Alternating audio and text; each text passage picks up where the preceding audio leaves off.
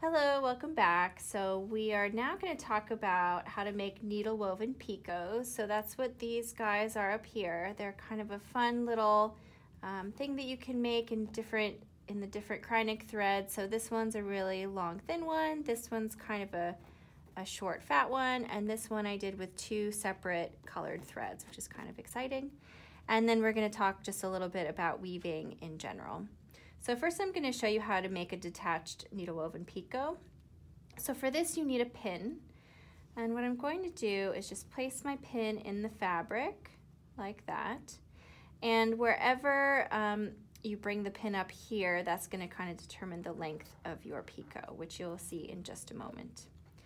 I'll go over threading the needle again. So what I explained in a previous video is that I like to take the thread, bring it down between my fingers nice and tight so I can barely see the thread right there, and then as I slowly open my fingers, that's just gonna pop right through the needle like that, kind of like magic once you get used to it anyways.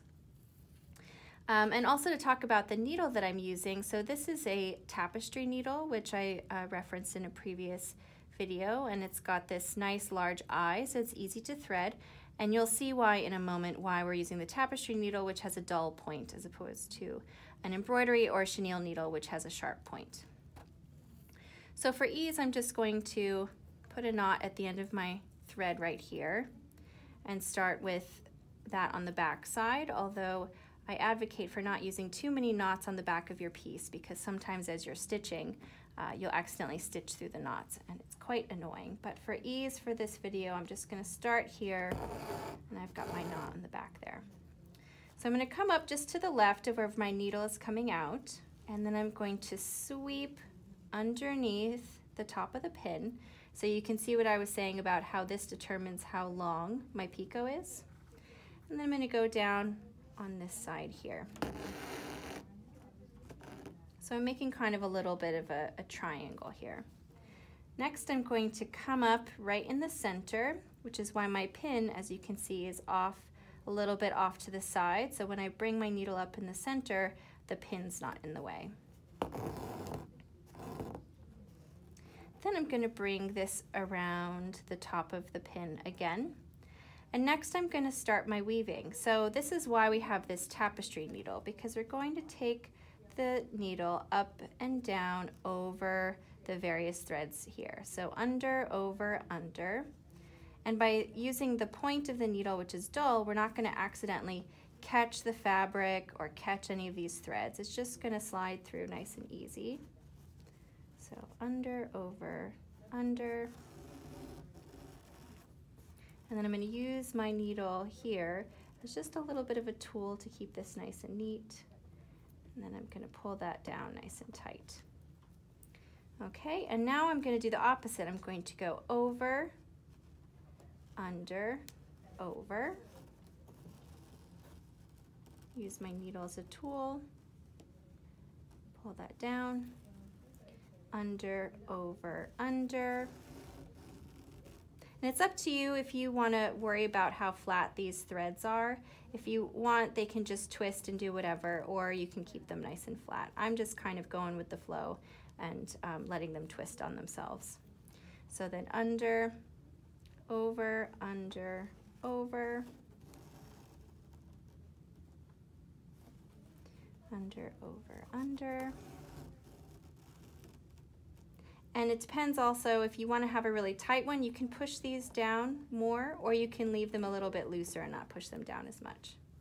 And you want to kind of try to fill in as much as you can, because you don't want to leave these little legs at the top bare. So just make sure that you get those guys covered. So maybe one more. And I think that'll be a good amount for this one. If you need to do it in 2 moves, that's fine. So before I was kind of doing it all at once, but now that I'm at the end, it's easier to just go under here, and then over, and then under again. And once you get to the very end, all you're gonna do is take your needle down off to one side. So bring my needle down here, and then I'm just gonna pull the pin out, and here I've got my nice little woven picot.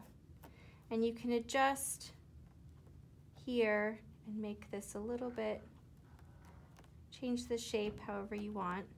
And what else is fun about these is that you can actually stitch them in place if you like. So if you wanted to make this a little bit of a rounded something, you could then come up below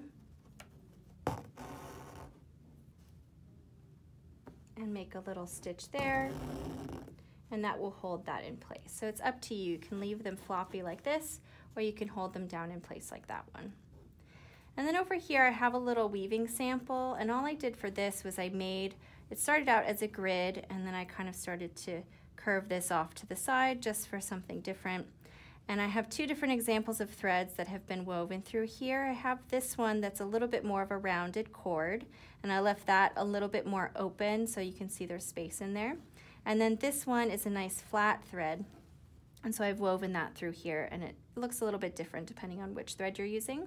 And as I mentioned with this woven picot over here, you can be really careful with the flat thread and make sure that it's nice and flat, or you over here I had a few little twists and turns, but just because this is an example, I didn't worry about it too much. So it's up to you if you want to keep it nice and neat, or if you want to let it twist and do whatever it wants to do. So again, threading my needle like this, and then coming over here to this little weaving section, I'm going to go under, over, under, over, under, work my way through part of it.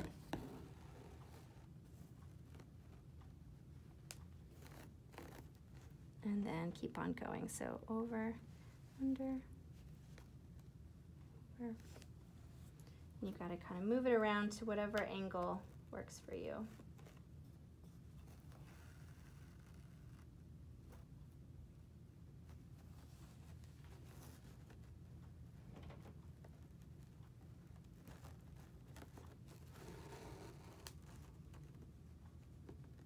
And then at the end here you have a couple options. You can either keep on weaving like this, or you can take it down. So over on this end I left that kind of loose here, so you can you could stuff that, you could fill it with something else, or if you want it to be nice and flat, you can come down at the end of each of your rows. So those are a couple different things you can do with the Kreinik threads, and if you think of any stitches that you'd like me to demonstrate, just let us know and we can demonstrate those as well.